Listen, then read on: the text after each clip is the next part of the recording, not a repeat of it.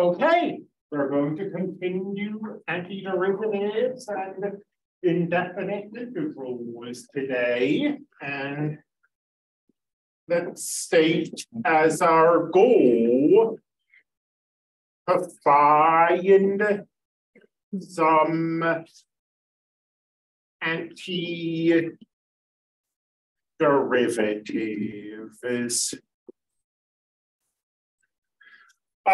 Finding antiderivatives is harder in general than finding derivatives. And it's very easy to write down some very elementary functions where we just can't do it. I mean, the sine of x squared is obviously not a super complicated looking function, but in all of calculus 1, calculus 2, and calculus 3, we'll never learn to find this thing, at least in a normal sense. So we have to be modest with our ambitions here. Hence the word sum.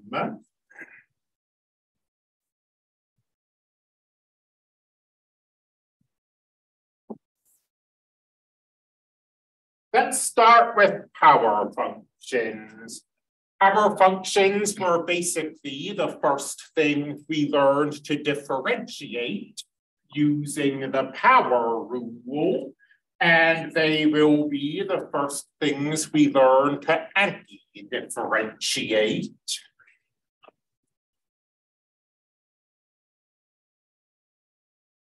The integral, that is the class of antiderivatives of x to the power of n, is 1 divided by n plus 1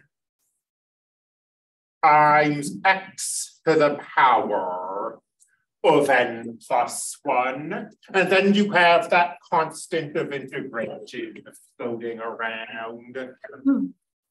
So this part of the formula should hopefully make sense if you think about it.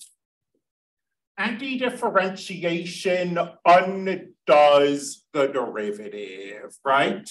So the derivative decreases the power by 1. To undo that, we have to increase the power by 1. What about this 1 over n plus 1 term? Well, if we look at a concrete example, let's ignore that for the moment. And let's just say we increase the 5 by 1 to 6. And that's all we do. If this is supposed to be the antiderivative of x to the 5th, then differentiating this should give us x to the 5th. Well, differentiating this doesn't give us x to the 5th.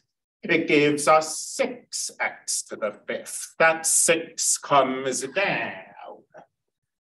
So the point of having a 1 over 6 there is that now when you differentiate, that 6 and that 1 over 6 cancel and really do leave us with x to the 5th. At this point, examples we can do are going to be pretty plug and play. We've got this formula, let's mess around with it a little. Well, does anybody have any questions about this? before we move to a new phrase.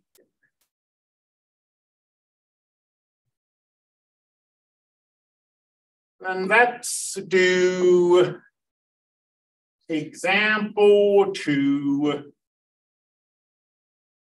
the square root of x dx.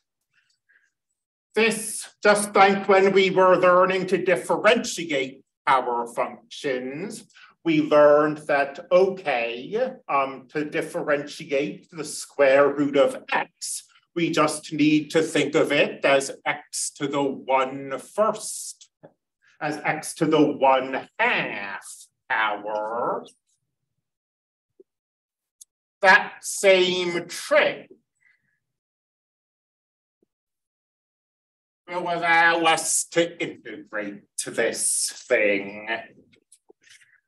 Plugging and playing with our rule on this frame. So we should increase the power by 1. 1/2 increased by 1 is 3/2. And then we're supposed to divide by this new power. You probably think, I certainly think, that 1 divided by 3 divided by 2 is some pretty ugly looking notation. Let's remind ourselves, we learn this as school children and then maybe forget it because we never use it again. But 1 divided by a fraction is the same as multiplying by the reciprocal of that fraction. So 1 divided by the fraction, 3/2, is the same as 2/3.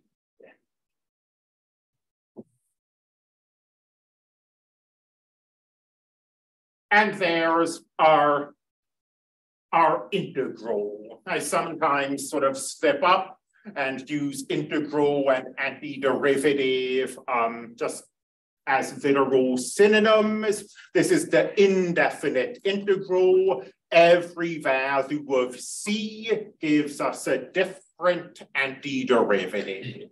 So 2/3 x to the 3/2 plus 1 is n antiderivative. 2/3 x to the 3/2 minus 7/4 is n antiderivative. All of these antiderivatives together are the indefinite integral.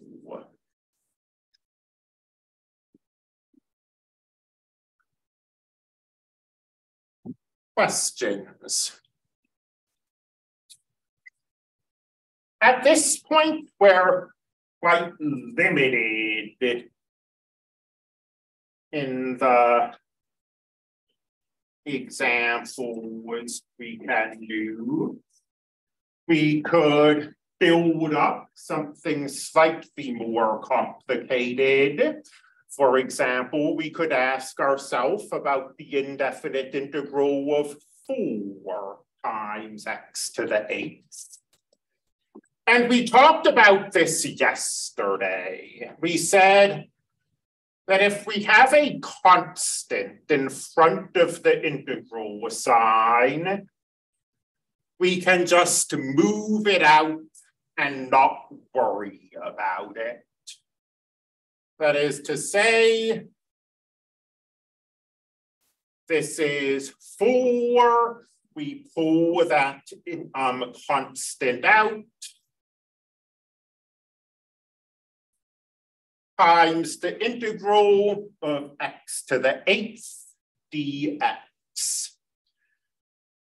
And then x to the 8th dx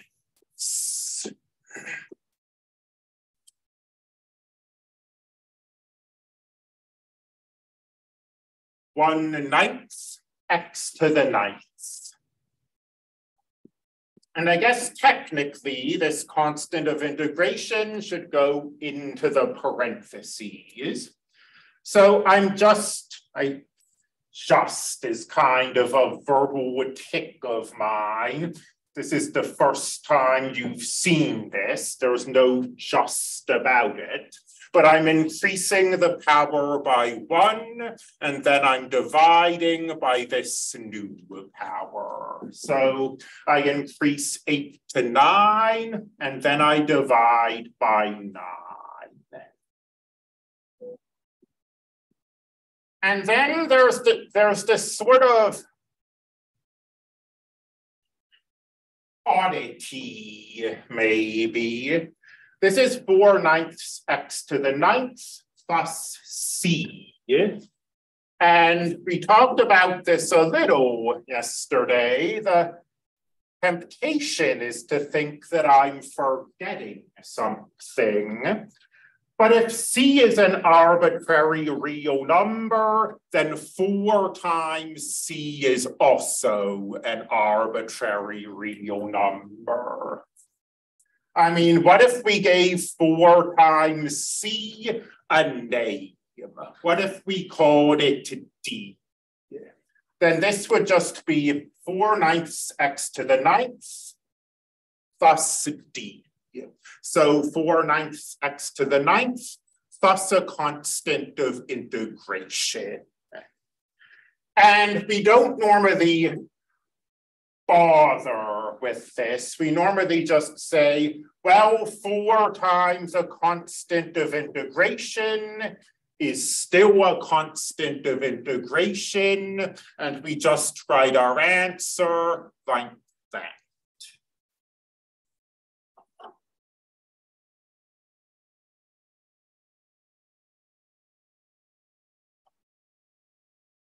We'll do probably tomorrow, we'll do some application problems. I know maybe at the moment this is seeming kind of banal.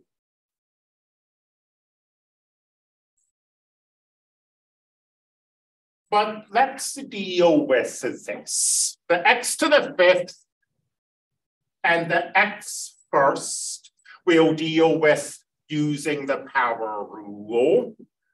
This -1 isn't really going to cause difficulty.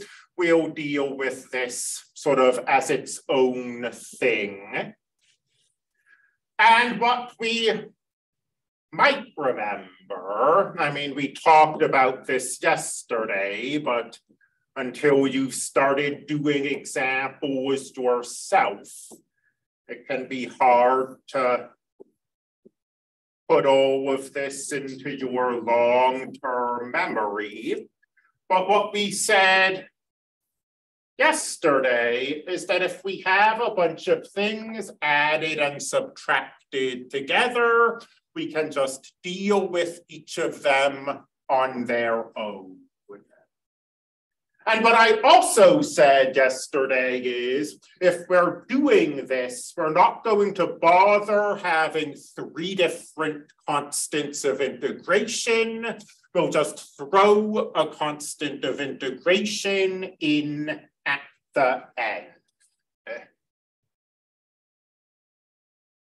So from x to the 5th, we get 1/6 x to the 6th.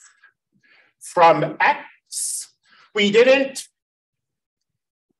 initially have any power written there, but if you recognize that x is x to the 1st, this does become a power rule problem. 1/2x². We're dealing with both of these the same way. We're bumping the power up by 1, then we're dividing by the new power, minus the derivative of x is 1. Therefore, the antiderivative of, or n antiderivative of 1 is x. And then we have our constant of integration. And if that's not immediately obvious to you, you should probably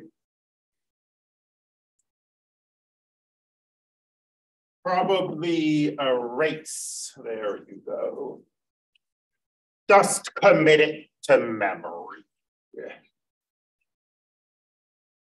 Antiderivative of 1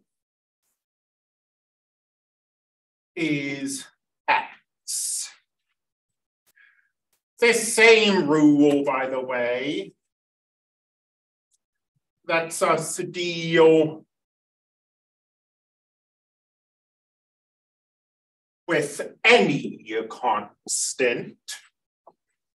The antiderivative of 2, for example, is 2 times the antiderivative of 1, or the integral of 1, I should really say, is 2x plus a constant of integration.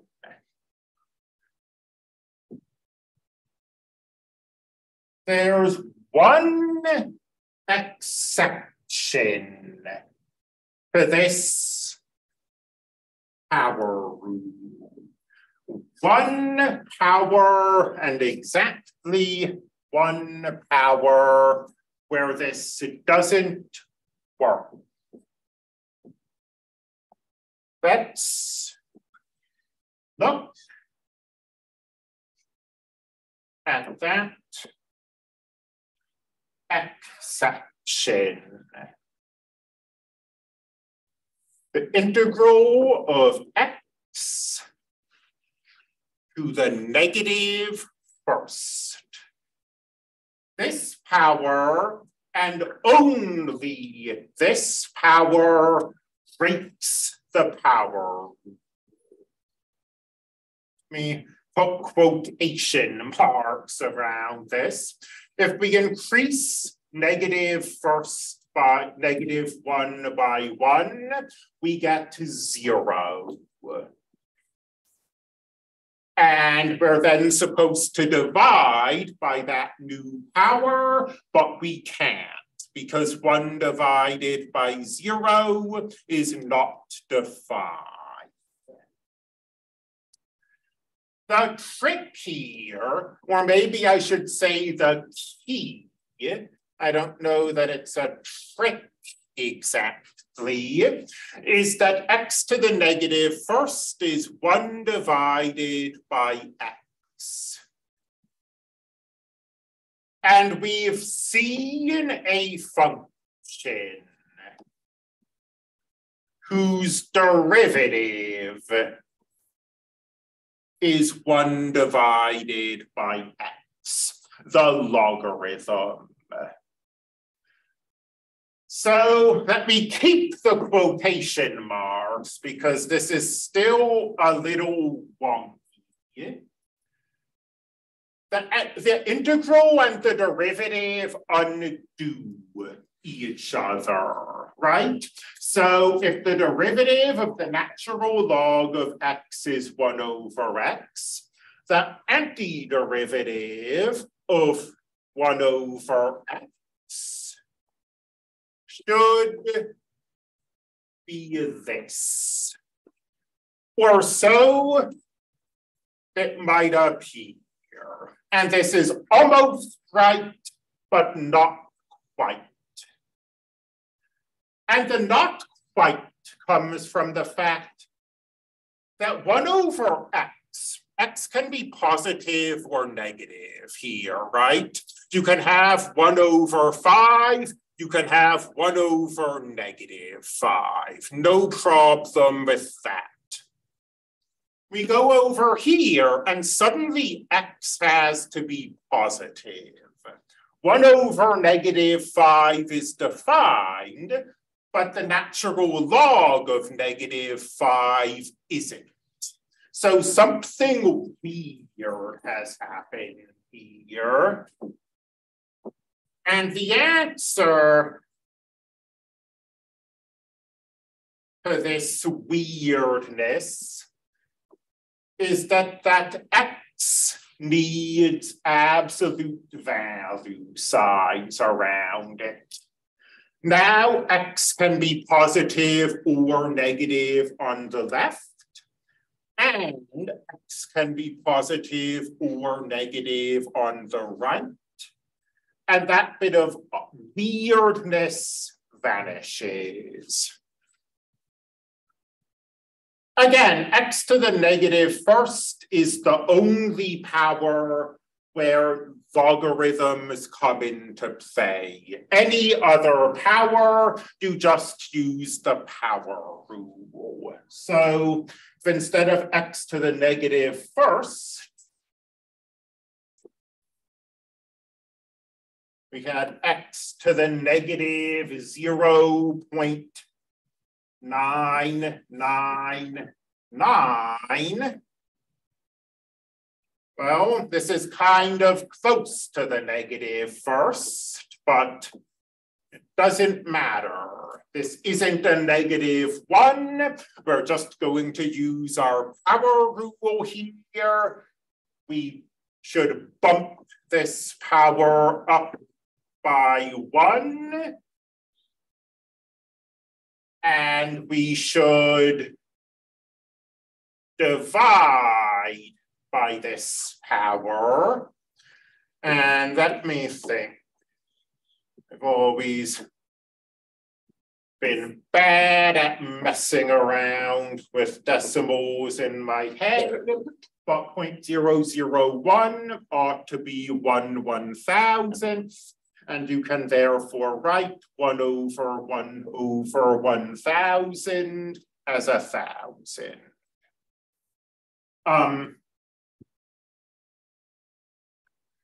Let's not get sloppy there, plus our constant of integration. So we can deal with any power. Let me sort of lay this warning down. I mean, this is just like when we were learning derivatives, but I want to be explicit that this rule only works when you have X raised to a power. If you try to use this rule for anything more complicated, maybe you have, instead of X to a power, you have the sine of X to a power.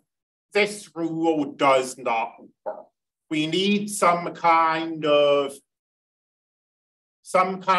anti-differentiation version of the chain rule to deal with this.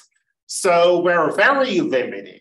We can integrate X to powers, and at the moment, that's all we can really do. Well, we can also integrate things like polynomials, where we have a bunch of X's to powers and we're adding them or subtracting them. Having said that, we do sort of, if we think about all of the derivatives we've learned, every derivative we know gives us an antiderivative, gives us an indefinite integral. So we can also do some stuff with trig functions and some stuff with exponential functions, because these are derivatives who we know. And I mean, what I mean by that is that, for example, the derivative of the sine is the cosine, ergo an antiderivative of the cosine is the sine. This is what I mean when I say that every derivative we know gives us a corresponding antiderivative. And because we have the derivatives of, let's say 4, let's not worry about the cosecant and the cotangent, because we have the derivatives of 4 trig functions. That gives us 4 corresponding antiderivatives. Not necessarily the most useful antiderivatives, it has to be admitted. The antiderivative, or n antiderivative, of the cosine is the sine. So that's good. And the sine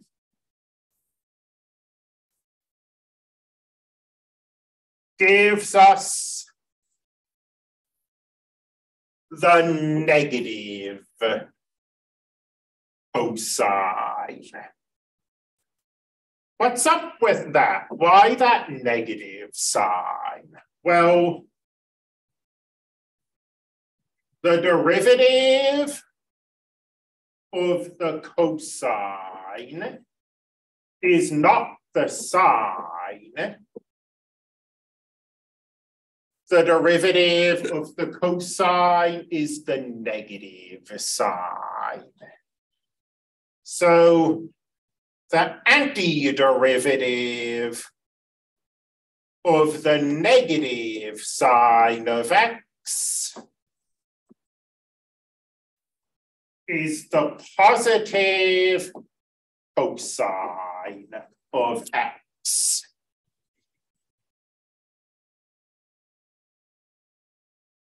This negative sign I can pull out front.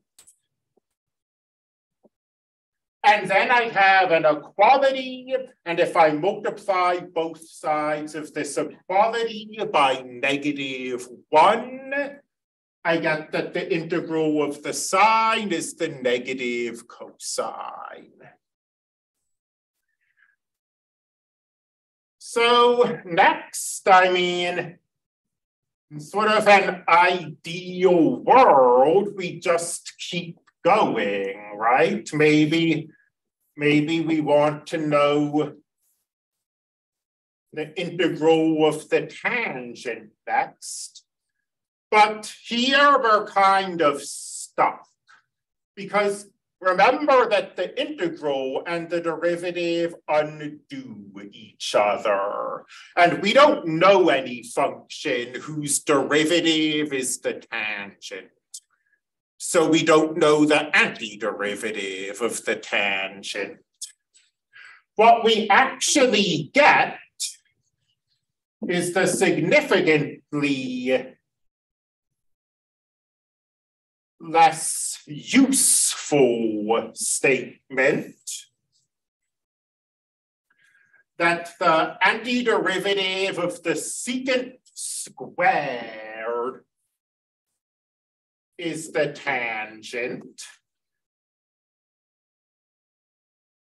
So the tangent gives us this integral. It seems like a slightly disappointing integral, because how often does the secant squared really show up in daily applications? But it's what we get. And likewise, the derivative of the secant is the secant times the tangent.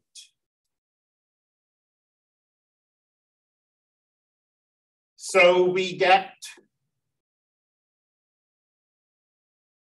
an integral from this, but maybe not the most useful integral. And I mean, there's a very clear hierarchy here. Those top two integrals are going to get used a lot. Those bottom two integrals are going to be used much less frequently. Probably in Calculus 2, section 8.2.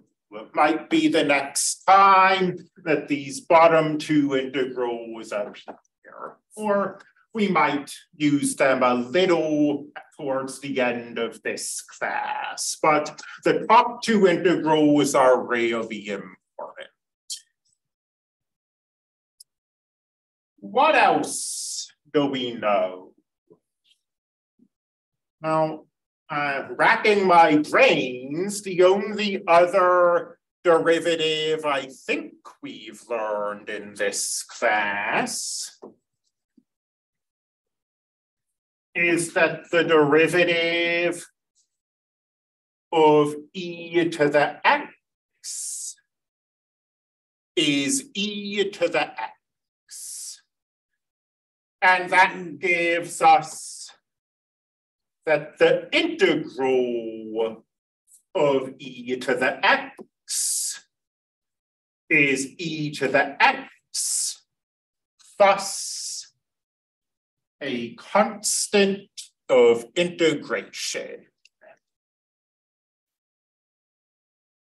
So we're going into this material with some background, but there are a bunch of sort of very standard day-to-day functions whose integrals we don't know, and whose integrals we might never end up committing to memory.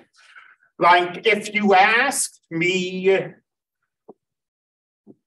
what the integral of the natural logarithm was, I could probably figure this out, but it's not something I know off the top of my head. Integrals in that sense are much more limited than derivatives. There are just these very standard functions that are very difficult to work with, sort of in integral calculus. And the solution to this is looking way ahead. The solution to this is going to be to think of functions as being a bunch of simpler functions added together.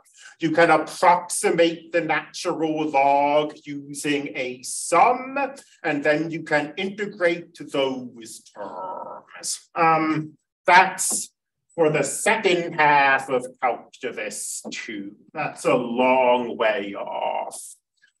For now, and I say us, what I really mean is let's have you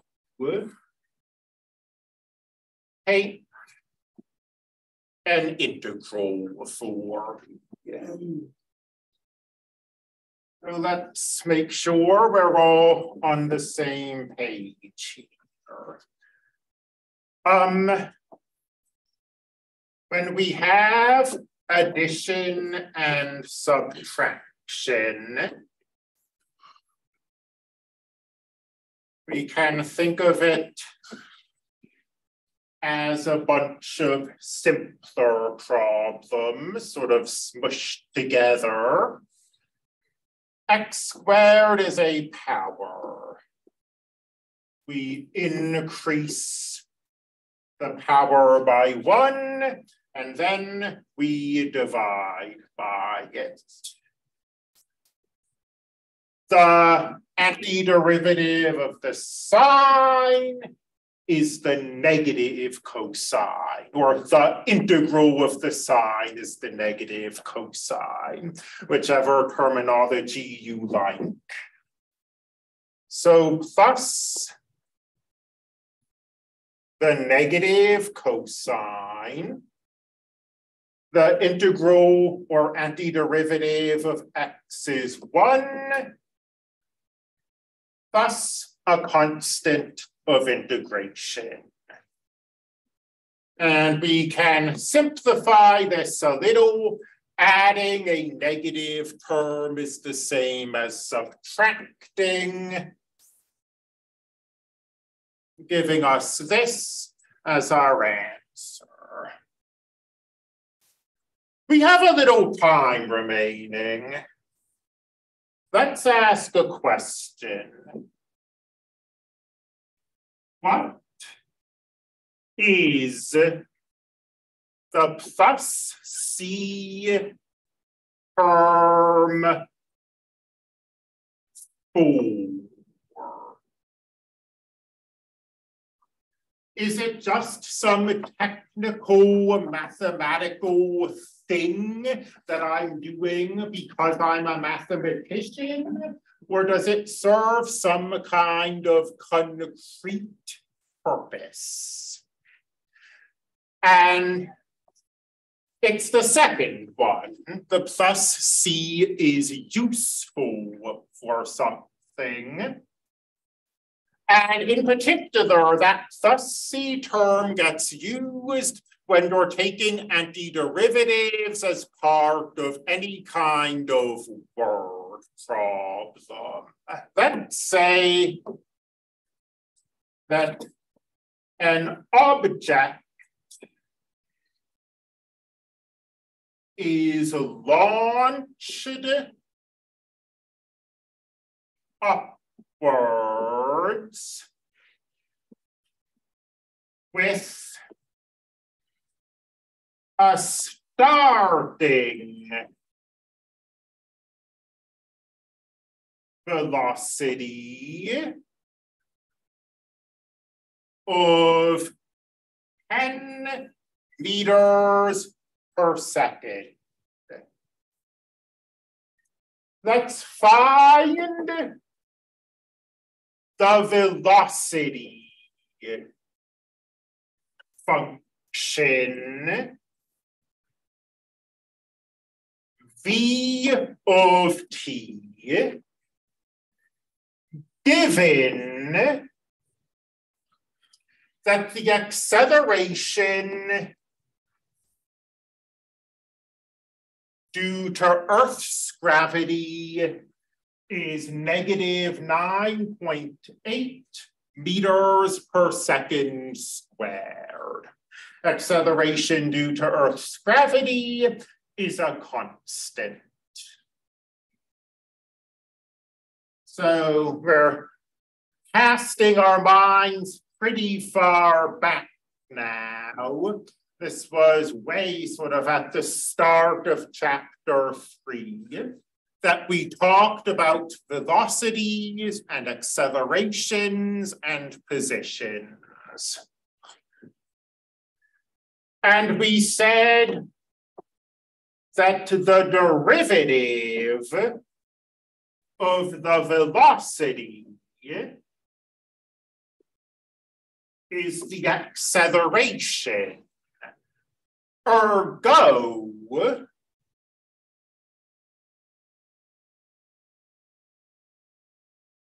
the antiderivatives of the acceleration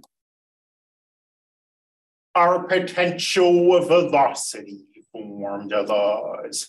And all of this sort of math notation is probably making this look more obscure than it is. Taking the derivative goes from velocity to acceleration. So taking the antiderivative goes the other way. It goes from acceleration to velocity. Well, given this, and given our acceleration function, finding the velocity ought to be straightforward. Or, I mean, as straightforward as anything can be when it's a relatively new mathematical concept, but the velocity should be an antiderivative of negative 9.8. Acceleration is the derivative of the velocity. Velocity is the antiderivative of the acceleration.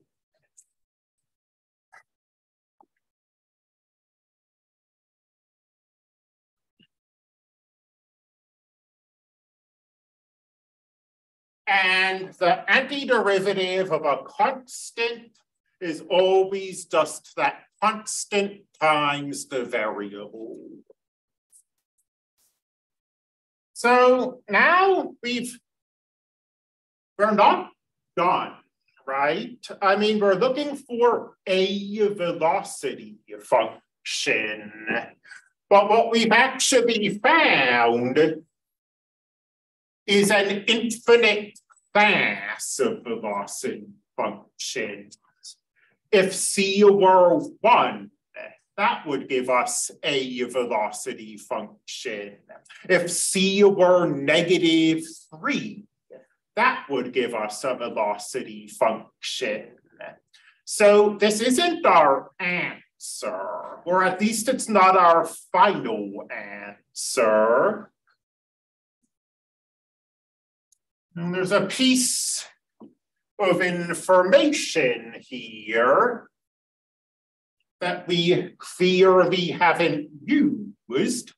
We haven't used our starting velocity. We haven't used the fact that the velocity at time 0 equals 10.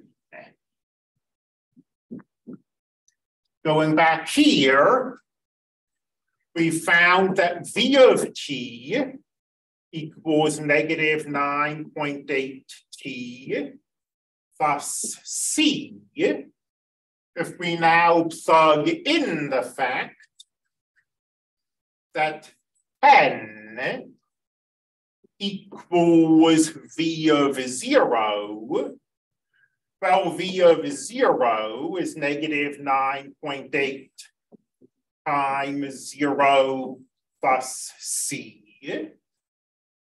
Negative 9.8 times 0 is 0. And we get that 10 equals C.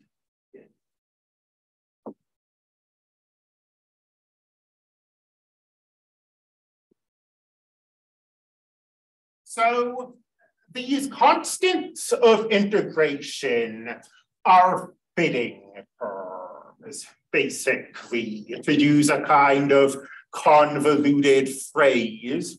They let us take a function and fit it to the data. So if we want an initial velocity to be something where we know what the velocity is when the object hits the ground, or we have some other piece of data that we want our antiderivative to satisfy, that piece of data is going to be used in this way, by letting us find the constant of integration, C. And again, this is why it's so important. I mean, it's a very easy thing to do. You saw me almost do it early today, but it's very important not to forget that plus C term. Because if you had forgotten the plus C term at this stage in the process, you would then not have been able to continue. There would have been no way to use this initial condition, that V of 0 equals 10.